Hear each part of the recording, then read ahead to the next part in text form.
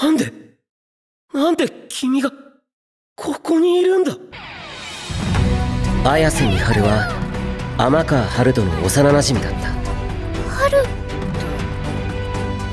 これは俺の推測ですが、皐月さんと高久さんは勇者としてこの世界に召喚されたのかもしれません。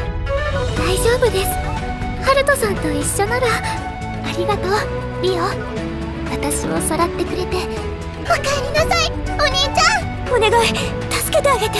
勇者、私探しに行きたいです。謹んで拝命いたします。勇者様なのではないでしょうか。俺は坂田博